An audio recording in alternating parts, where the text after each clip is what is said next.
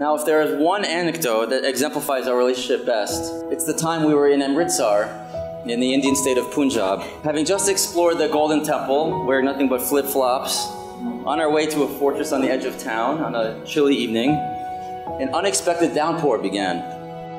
The unpaved streets quickly turned to mud, and the exposed power lines overhead began showering sparks. We took shelter in the nearest place we could.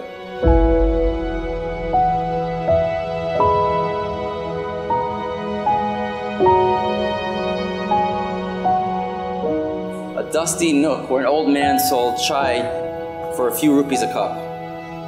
We sat there sipping tea, watching sparks fly, people and tuk-tuks struggling to get through the mud, with no ends in sight for the rain.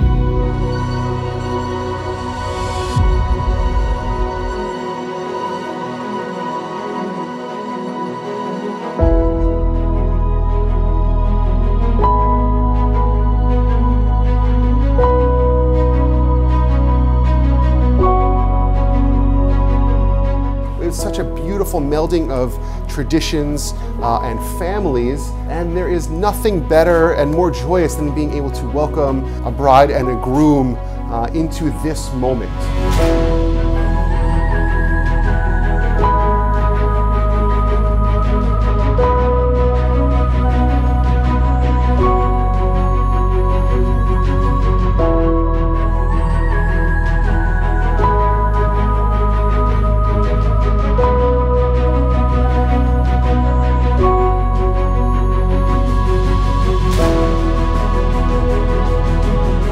Brochim habayim b'shem Adonai. Blessed are you who have come here in the name of God. Mi adir hakol, mi baruch hakol, mi gadol hakol, hu yivarech et hachatan v'hakala. Yivarechecha Adonai v'yishmerecha. May God bless you and keep you. Ve'er Adonai panav elecha v'chunecha. May God's light shine upon you and be gracious to you. May you find the manifold blessing of shalom, of peace, wherever it is that you may go. And let us say, Amen.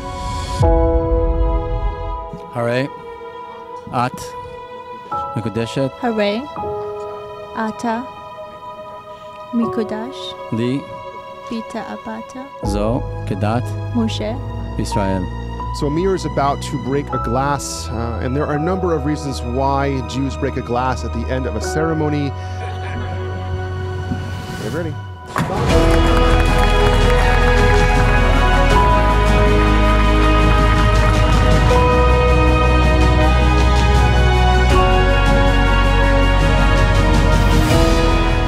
ברוך אתה אדוני אלוהינו מלך העולם, מוציא לחם מן הארץ.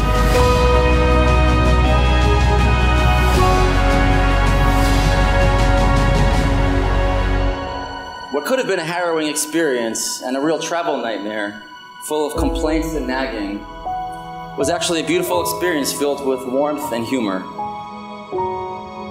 I feel so lucky to have found a bride that not only shares the same values as me, but is beautiful, warm, and much, much more intelligent than I am. Just knowing that I'm sharing the rest of my life with you makes me feel that I succeeded in life.